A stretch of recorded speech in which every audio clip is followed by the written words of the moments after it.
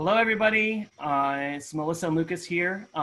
We are here on kind of a sad reason today, but we wanted to make a video and talk to you about VBS.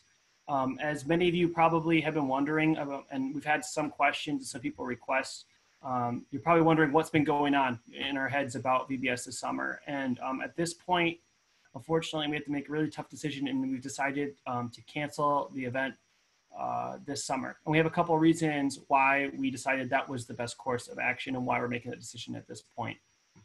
Yeah, for the kids program, if you think about trying to keep little kids 6 feet away from each other, that's not ever going to happen. It'd be really hard to do snacks or games or anything and try to expect the kids to have germ safety or any kind of social distancing. It's really hard for them to understand.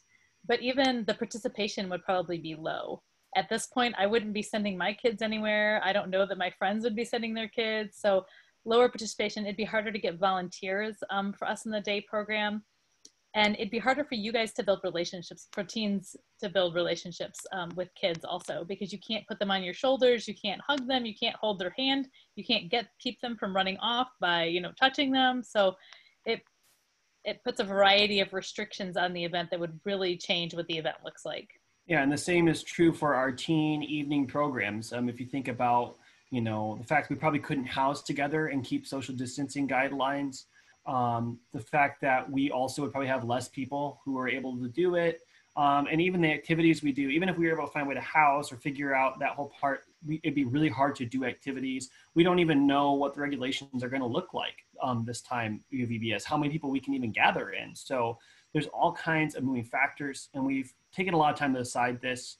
We were holding out for as long as we could, but we've seen other programs doing a similar thing. We talked about it in our leadership and staff, and it just kind of was a general consensus that this is the right thing. And so the reason we've been holding off on letting you know about this, we're just hoping that at the last minute, maybe something would change and you can make it happen. But this year, unfortunately, it looks like we're going to have to hold off.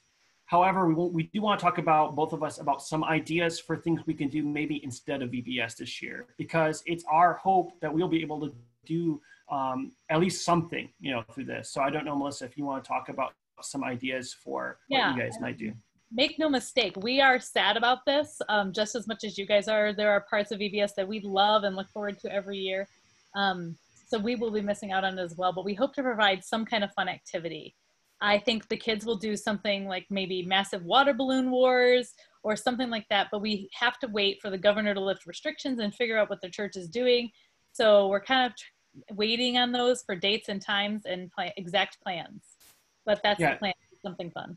And the same thing with the teen program. I mean, we are stuck kind of with the restrictions and with everything going on. We would love to do something, and not just because we don't to replace VBS, but something to celebrate the fact when we get to spend some time together, we're back together. I know everybody is looking forward to not having video chats anymore and be able to hang out and have fun. And I guarantee that we are going to celebrate that when the time comes. But for now, we're just asking that you be patient with us. You be patient, maybe praying, not just for this, but for our whole world. There's a lot of things we've had to sacrifice. Everyone's had to sacrifice during this time.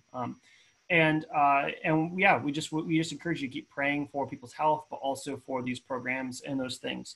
I don't think that's it for our video. So thank you for watching. If you do, this is the last thing, I just remembered it. If you have any questions or any thoughts, any concerns, you want to talk to us directly, don't, steer clear from talking to other people, come talk to one of us. If it's about the teen program, talk to me. If it's about the children's program, talk to Melissa. We'd be happy to answer your questions, hear your concerns, hear your thoughts. But this has been a decision that we spent a lot of prayer and a lot of time on, and we are pretty firm in it. So thank you for watching. I hope you guys stay safe and stay healthy.